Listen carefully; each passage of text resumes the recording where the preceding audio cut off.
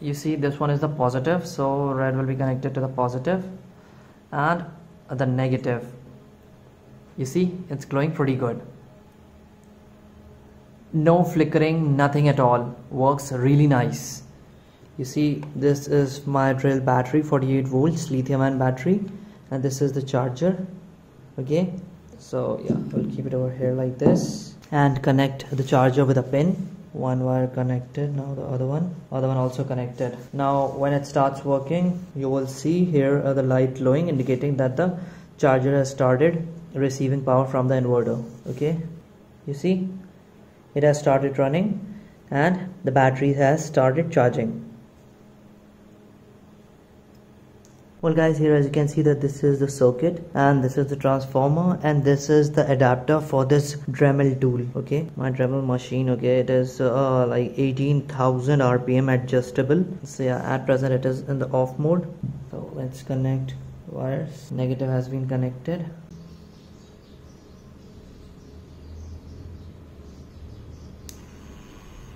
You see, it has started working. Well guys, here as you can see that I've placed a 143 nanofarad capacitor to improve the power factor. You see, it is working.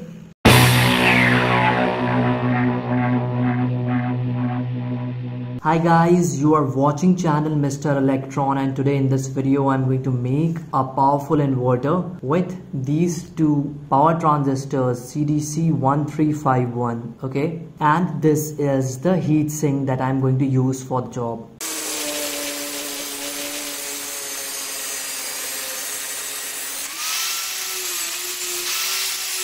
So here as you can see that I have separated the single piece into two, although the pieces are not equal, but still this small piece is perfectly covering this power transistor completely. Okay, not a single portion is going to remain outside of the heatsink area. So yeah, even if it is not evenly cut, it is still going to work just fine.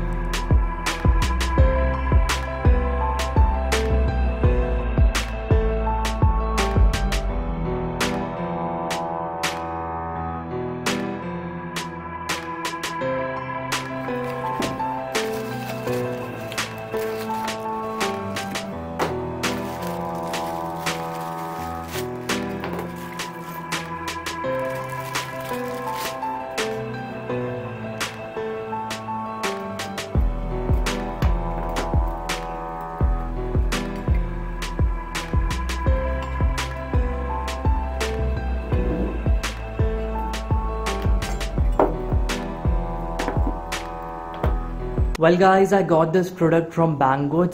It is very useful. You can see that it has like 4 arms for holding the PCBs, and link for this will be provided in the description. It is a high quality product, very useful PCB holder. And now it's time to do the connections. So guys, for that, these are the half watt 1 kilo ohm resistors, and I'm going to use 2 of these for this project. So guys, here as you can see that I'm connecting the resistor to the base terminal of this 1351 power transistor, and now I'm going to connect another resistor to the base terminal of the second power transistor. Okay, so that also done. Now guys, these two green wires that you see are for connecting to the collector terminal of the power transistors. Now guys, the middle terminals that you see, this one is the middle terminal of this transistor, and this one is the middle terminal of this transistor. These two terminals are the positive collector terminals, okay, to which these two wires will be connected. Now guys, I should tell you that this circuit is very important because this is the basic inverter circuit, and I'm going to use this to make a 1000 watts inverter in one of my upcoming videos. Yeah, and the collector also done for both the transistors. Now comes the resistor. One terminal of the resistor has been connected to the base, and the other will be connected to the collector terminal to which the green wire has been connected. Okay, yeah, done. This resistor has been connected. Now the remaining resistor. Yeah, both of them have been connected now. And guys, now comes the emitter terminal, the last one here and the last one here. These two will be shorted together with one single wire, which I usually prefer to be black, which indicates a negative. Okay, so let's do that. Yeah, one terminal done.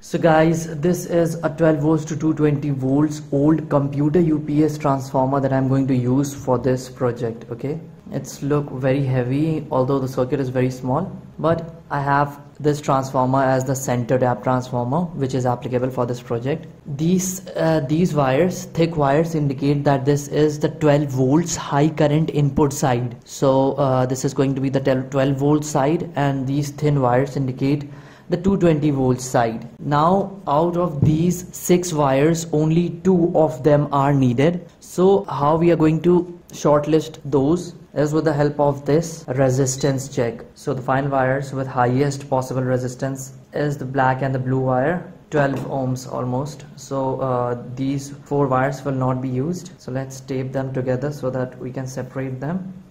And guys, you also need to cut the wires from here, because they might cause short circuit. Here what you see is an LED bulb. Well, yeah, you see it's 5 watts Bajaj bulb. So I'm going to power it up with this circuit. Blue and black wire, which are the high voltage output side, will be connected over here like this, and here is the circuit. So the 2 green wires that you see, okay, these 2 green wires will be connected to the black and blue wires here, and this red wire with an additional point over here is the center tap. So this will not be connected right now. Let's connect one wire to the black. You can connect it anyways, like this one to this or that one to that, it doesn't matter. And yeah, that is also connected. Now in total we have 2 wires left out, one from the circuit, the emitter wire, final emitter wire, and one the center tap. So to the center tap, positive supply will be given, and to the emitter, negative black wire, negative supply will be given. And to power it up, obviously we are going to use this 12 volts battery, which is from an old UPS 12 volts 7Ah, and I restored it in my previous video.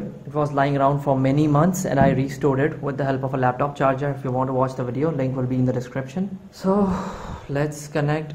You see this one is the positive, so red will be connected to the positive and the negative, and if the wirings are all perfect, it should glow. You see, it's glowing pretty good. No flickering, nothing at all. Works really nice. Simple circuit for charging mobile phones, and you're running your CFLs or LED bulbs. And guys, you can even charge your cordless drill batteries with it. You see, this is my drill battery, 48 volts lithium ion battery, and this is the charger. Okay, so yeah, we'll keep it over here like this and connect the charger with a pin. One wire connected, now the other one also connected. Now when it starts working, you will see here the light glowing, indicating that the charger has started receiving power from the inverter. Okay, you see, it has started running and the battery has started charging. Well guys, here as you can see that this is the circuit and this is the transformer and this is the adapter for this Dremel tool. Okay, my Dremel machine, okay, it is like 18,000 RPM adjustable. So yeah, at present it is in the off mode. So let's connect wires. Negative has been connected.